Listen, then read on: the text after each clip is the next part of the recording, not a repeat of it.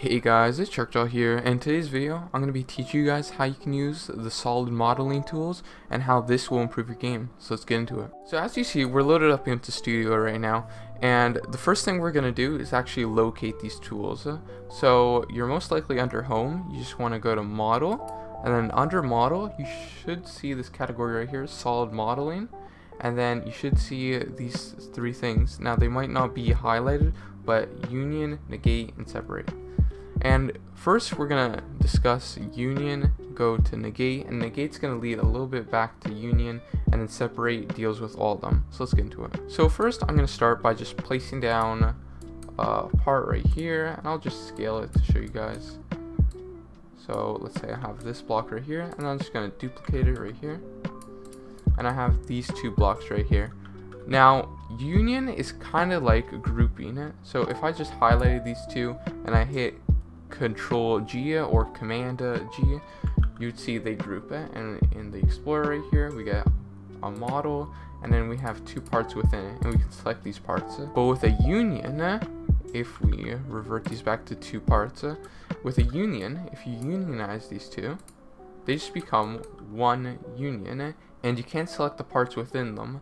And although it looks like you can change the color of them, you really can't. If you just click any color, it does nothing. So yeah, that's like Union. And now we're going to be talking about Negate. Now Negate leads back into Union. So for Negate, I'll just grab this right here, and we'll just try to make a door frame. So I'll make this right here, and I'm just going to duplicate it again, make the size of your door frame with the scaling tools, and I think that's good. And then you can even expand it out to show you visually what's happening. And then I'll just change the color for demonstration purposes. So here we have it. So this would be the size of our doorway. Now how do we cut this through? So first thing we want to do is we want to select this, what we want our door frame to be, and then we want to hit Negate, and you'll see it becomes semi-transparent, and that's what we want. And then make sure you actually scale it to the size you want and not to do it while it's negated, because what will happen is it will be turned into a type of part that actually doesn't scale well, it just scales up and down. So yeah, you want to make sure it's the correct size, and then you want to highlight them both and hit Union. And what this will do is it will make a cutout. Now you see we still have some excess there, and that's just because we needed to drag this down more, and then press and then negate this, and then unionize this, and then we have our doorway, and that's negating stuff.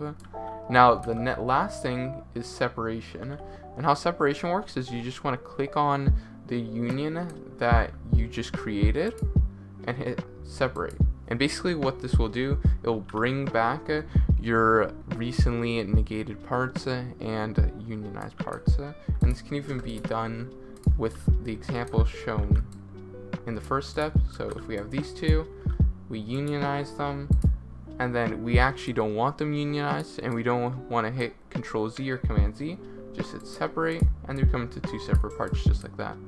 And yeah, that's the solid modeling tools. I hope this guide was able to give you some information and help you improve your building in the future. And yeah, with that, that's going to be the end of the video. So I hope you guys enjoyed, and I'll see you guys later. Peace.